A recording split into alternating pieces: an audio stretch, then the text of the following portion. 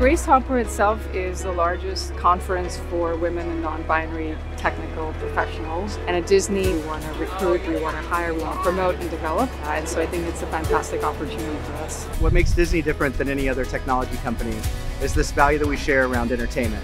Making our guests smile, making kids laugh, and really just taking our technology into new and different spaces. Through global storytelling, creating enchanting experiences that not only solve the problems of today, but put the best experience out there for our customers and our guests everywhere. Storytelling is fundamentally about perspective, and the more perspectives we have, the better stories we tell. To do that, we need to find the best talent, and that includes women and non-binary technologists to bring those stories to life. It's not just about hiring these folks, but creating these real and authentic relationships that we can do right here in our booth for 3 days straight.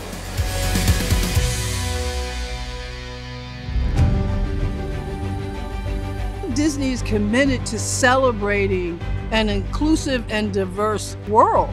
And these women and non-binary technologists come with their own stories. I started through Grace Hopper in 2020, applied at the link, and I got a phone call. We just talked about Disney and what it meant to be a female technologist. If I ever had any doubts, they were gone. I wanted to work here. When I heard from the recruiter that I was going to have an opportunity at Disney, I started crying. I was so excited. Finally getting my dream job, jumping on a role that I'm really prepared for, I'm really specialized in. That was really an exciting moment for me.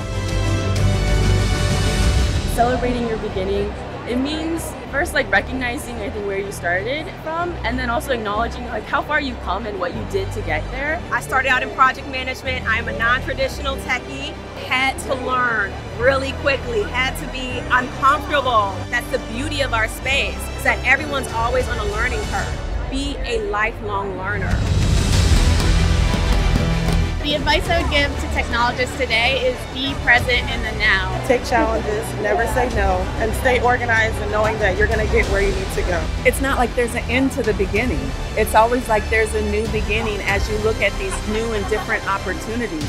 Keep growing and taking advantage of all the opportunities that Disney has to offer.